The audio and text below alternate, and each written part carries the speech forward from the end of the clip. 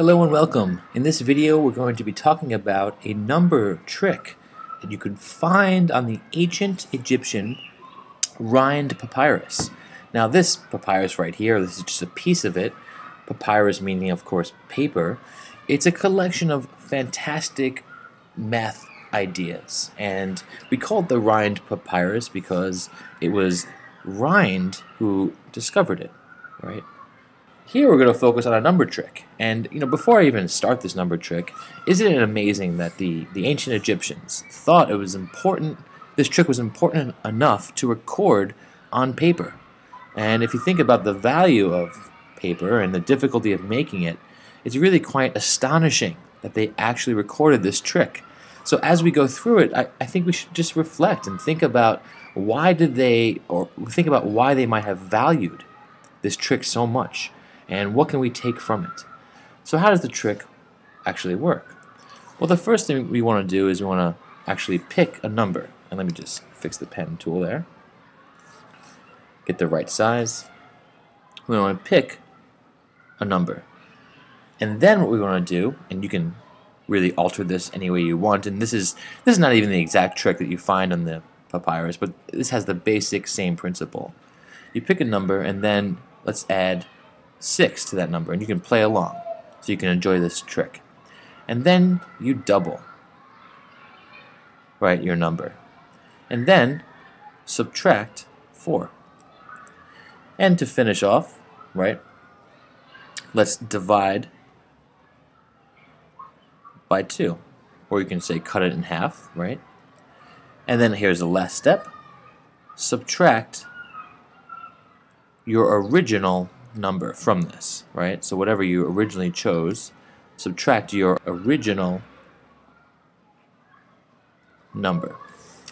So let's just try this out to get a sense of what's happening. So let's say we pick the number 5, right? You could pick any number here at all that you want. If we pick 5, the next step is to add 6 to that, right? So we add 6 to 5 and we get 11. We double that, we get 11 times 2 is 22. And then we subtract 4 from 22 and we get 18. Take 18, divide it by 2, and what do you get? Well, you get 9. And then we want to subtract our original number from this, and that was 5, right? That was our original number. So 9 minus 5 is 4.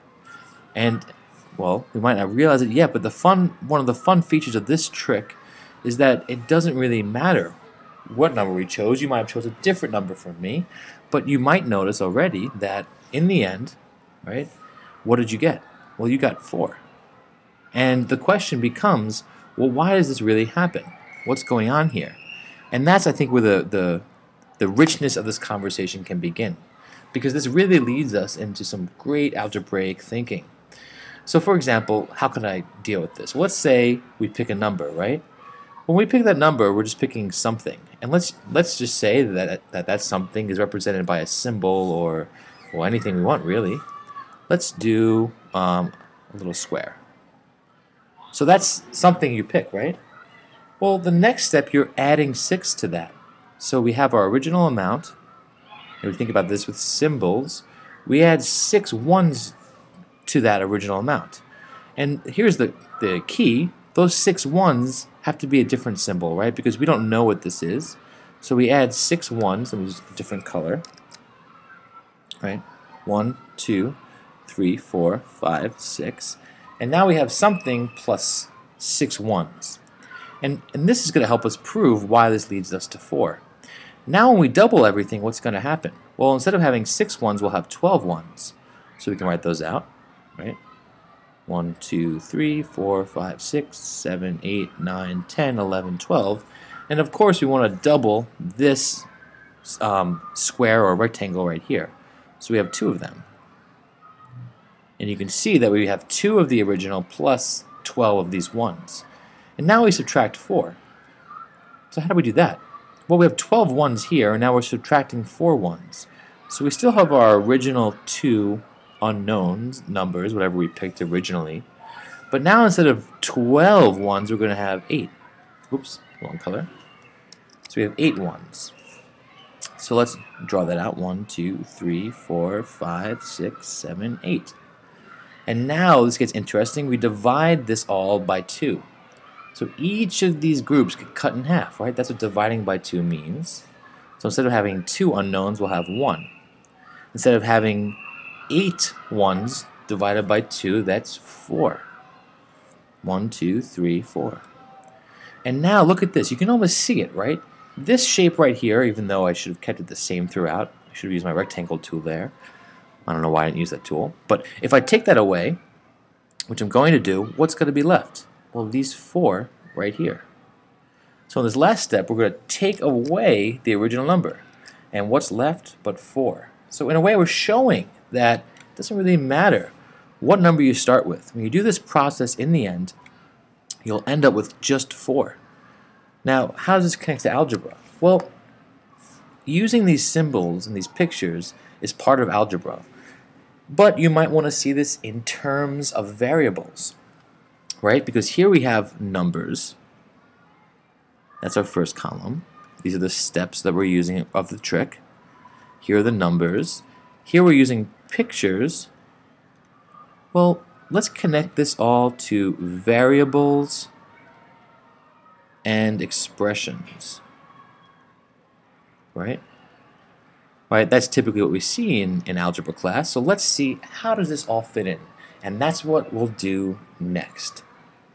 So how do we actually represent this in terms of variables and expressions? Well, instead of this unknown box right here, we're going to say the unknown is a variable x. Right? That's typically what we're doing in algebra, pretty common variable. I can use any one there. In the next one, I have x, and I'm adding to it. Right? I'm adding 6. And you can see it right here in the picture. There are 6 of these coins or whatever in the unknown variable. In the next one, we have 2 x's. Right? Because we double everything, and 12 coins. And how did we get there? Well, to get that, we doubled x plus 6. So you might see this typically 2 times x plus 6. And often you might be told that you distribute this 2 and multiply it by the 2 and the 6, and that's correct. You get 2x plus 12, but really look at it here in terms of the picture. Right? You can see everything doubling. So the x's are doubling and to 2, and the 6 coins are doubling to 12. It's all there. Here we subtract 4. So basically we take this equation and subtract 4. So 2x plus 12 minus 4. And you are starting, I hope, to get that intuition that when you take 4 away, you're taking the coins away, because each of these little coins represents 1. So taking 4 away means you definitely take away 4 ones. These 2 variables right here, right, if they had each equaled 2, then you could somehow take them away, but we don't know what they equal. They could equal 1,000 each. In our case, it was 5 each, right? So taking these away wouldn't make sense because, well, if it's 5 each, that means they're really worth 10. See, that's why you can't really touch those variables there. When you subtract 4, you just subtract it from the 12. And you can see it in the picture, and 2x plus 12 minus 4 is really 8. And now we have this equation we're working with. And the next one we divide by 2, and I think the power of these pictures really comes into play here, because 2x and 8 divided by 2 might be written like this.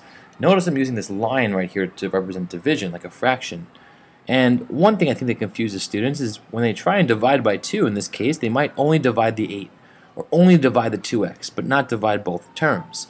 We should realize that this really equals 2x divided by 2 and 8 divided by 2. And I think that might make the most sense if we look at it in terms of this picture right here. Right? How did we get this picture? Well, we took everything here and cut it in 2 groups. So you can't just take part of it and cut it in 2, right? You can't just take the 8 and divide it by 2 to get 4. You divide everything in 2 groups. So instead of having 2 x's and 8 ones, we have 1 x and 4 ones. So here, you can even see it in the math. 2x divided by 2 is just 1x. 8 divided by 2 is 4. So we get x plus 4, or 1x plus 4. And now, we have this equation, x plus 4. And what do we do in the last step? Well, we subtract the original number. So x plus 4, and then we take x away. Well, x minus x, of course, is 0, right? And all that's left is the 4. So this is pretty powerful stuff. And I think one of the exciting things about algebra is that when you use a variable like x, and you show how these steps lead you to the number 4, you're doing something so much more than we did here by plugging in a number. When we plug in a number, we feel great, we tested it out, and we see that we got 4.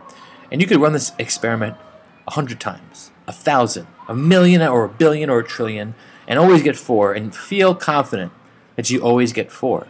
Of course, the problem with that is if you tried all the numbers from 1 through 1,000,000, I could always ask you, oh, did you try -1?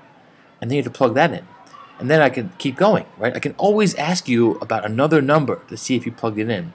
But that's what's so powerful about x. You're saying here, since x was not specified, it could equal anything, any number, and you'll still get 4. I encourage you to try out different numbers. Try plugging in negatives and so forth. And that's, I think, part of the power of this trick. And it's not, of course, I mean, I often refer to it as a magic trick, but really, this whole process right here is understandable and decipherable through algebra. We can look at these patterns to make sense. And I encourage you to try to make your own tricks and your own ways of interpreting the number trick on the Rhind Papyrus. Anyway, I hope you enjoyed this.